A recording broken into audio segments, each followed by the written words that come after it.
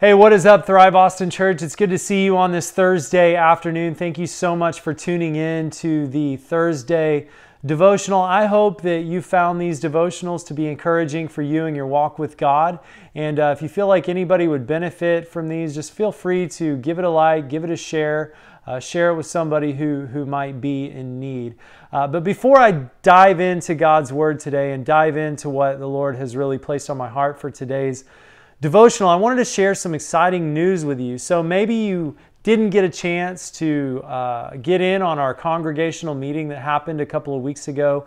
But really exciting stuff is going on in the life of our church. I am super pumped. I am super excited. Over the last few months, we've really felt like the Lord is stirring something in our church community and is calling us to take some steps so that we can get into a building, so that we can have a long-term place where we can serve, where we can minister, where we can do all the things that we love to do, ministering to children, ministering to our youth, also ministering to the community. So that's our goal. We want to be in a building within the next year or so. And so when COVID is over, we prayerfully as a church have come together. Our board came together, our staff came together, and then our church collective came together, and we believe that God is calling us to meet on Saturday nights at Point Community Church until we are able to save up the money to get into our own building, which we think we can do within 1 year. So whenever we finally relaunch and we start meeting in person again, we will no longer be meeting at Gariski Middle School, but instead we'll be meeting at Point Community Church. Pastor Nick Schock has opened his doors, and they are amazingly allowing us to meet in their building for a few months while we save the money and get ready to go into our new facility. And our saving is already underway. So I encourage you guys, give generously to the building cause and the building fund. And we'll be meeting on Saturday nights beginning as soon as COVID is over. We don't have a date yet, but as soon as we do, I will announce it to you. But with that out of the way, I want to dive into our devotional for today. And it's really simple. My devotional is based today on one verse. But I want to begin just by asking you a question today. How many of you listening today, maybe you have before, have you ever purchased a brand new car? Ever purchased a brand new vehicle? You know, the first brand new vehicle I ever purchased in my life is actually the vehicle that I drive to this day. It's 2010. I'm pretty fresh out of college. I've been out of college for about 1.5 years, and I decide it's time to buy my first brand new vehicle. And so I go to the dealership, I buy a brand new Chevy Silverado. It was awesome. I was so proud of that brand new truck. It was amazing. I was so glad to have it. And I took perfect care of it. It was in immaculate condition at all times. And it was my baby. And a few years later, we felt like the Lord was calling us to move to Austin, Texas to start a brand new church. And part of starting that brand new church meant that we were going to be meeting in a portable location at an elementary school. And so I'll never forget the first Sunday. I remember attaching that trailer onto my truck and hauling it towards Patton Elementary School, where we would have our first service ever. Now, on my way there, something crazy happened, and I don't know how this possibly happened. I swear that while I was pulled over at a stop sign, I think somebody jumped out of their car and unlatched my trailer from my truck. But somehow my trailer got detached from the truck.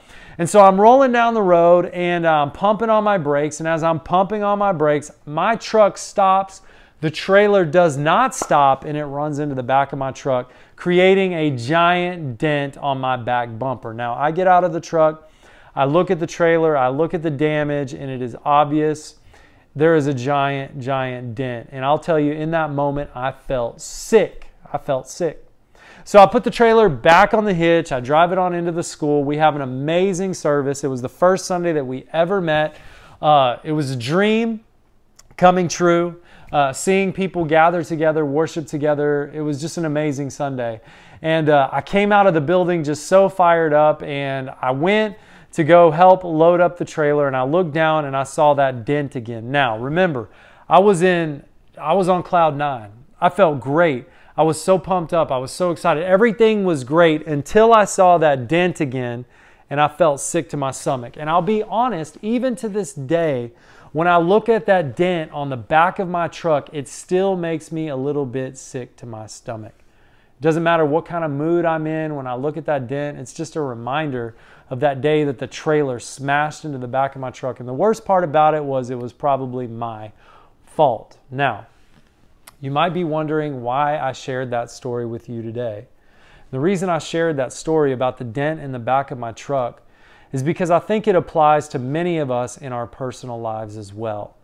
All of us, we've got mistakes that we've made in the past. We've got dents in our lives, maybe dents that we've caused on our own, or maybe dents that have been caused to us. And every time we think about that thing, it doesn't matter what kind of a mood we're in. We can be in the greatest mood until we see that person. Maybe we see him, maybe we see her, maybe we hear that song, and suddenly it reminds us of that time where we made that mistake, that weak moment where we acted out of sin. And all of a sudden, all of the feelings of guilt, all of the feelings of pain, all of the feelings of shame, they come flooding back. And we find ourselves in this place of, in some cases, even feeling hopelessness or despair. And the truth is we've all got dents. We've all got mistakes that we've made in the past. And if we're not careful, we can allow those dents to identify us. But aren't you glad that in the scriptures, Romans chapter 8, verse 1, Paul says, "There is therefore no condemnation for those who are in Christ Jesus." And so what that means is that in Christ, you, I, we are completely forgiven. In Christ, you are completely forgiven. And in Christ, your identity is not found in the dents that you've caused and in the dents that have been caused to you. Your identity is not in the dents, but your identity is in the death and resurrection of Jesus Christ.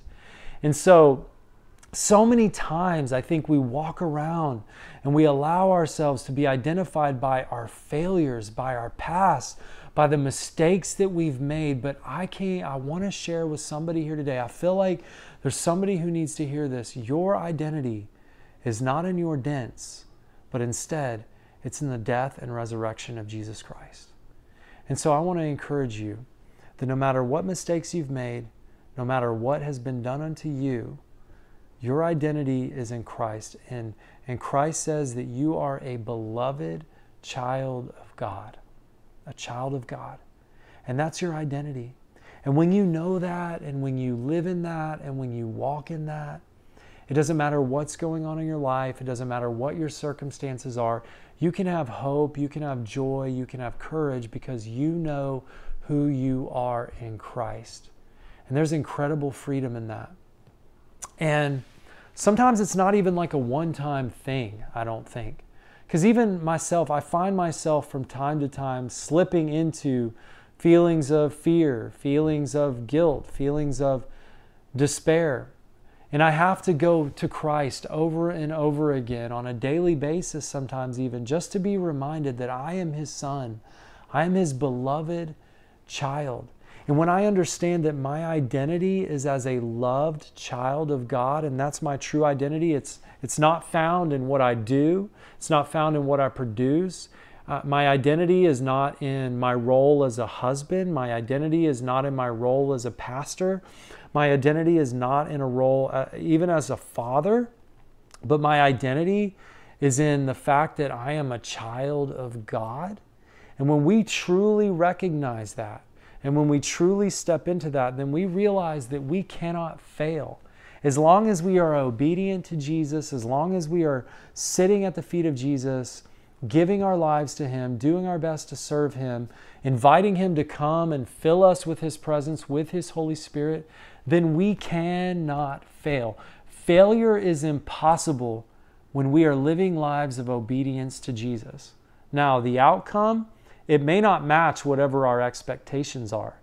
But the truth is that when we are rooted in our identity as children of God and we live our lives obedient to what He calls us into, we cannot fail. We can't fail. There's no way to fail. And so hopefully that encourages you today, that no matter what you're going through, no matter what it is, no matter what struggles you might be up against, no matter what you've done in the past, no matter what was done to you, your identity is as a child of God. And when you truly embrace your identity as God's beloved child, and you recognize that He doesn't love you any more or any less based on your performance, when you truly begin to live into that reality, you will find yourself living in so much more peace, so much more hope, and so much more joy. And all of those things are what I would hope for you today, that you would experience those things. So let's pray. Heavenly Father, I thank you so much for your presence. God, I thank you that you speak to us, that you reach out to us, that even in the midst of a difficult situation, even in the midst of quarantine, even in the midst of a global pandemic, God, you are with us. You are still on the throne. And God, your Spirit comes and you bring us comfort and you bring us peace, even in our deepest times of need. And so, Lord, I pray for every person listening to this stream right now. God, I pray that you would come and you would bring comfort to their hearts. For those struggling with anxiety and depression, Lord, I pray that you would just come, bring comfort and joy. Where there is a dark cloud hanging over the heads of anyone who might be listening to this stream right now, I pray that you would come, you would send the light of your Son Jesus, and that you would just clear the clouds away. Let there be joy, let there be life, let there be hope. Father, thank you that you never leave us or forsake us, that you are always with us. And Father, I just pray your blessing on every single person listening to this devotional today. In Jesus' name, amen. Friends, thank you so much for tuning into the devotional today. If you got something out of it, if you were blessed by it, I just encourage you, give it a like, give it a share it with somebody who you think might benefit from it. Thanks for tuning in. We'll see you again next week.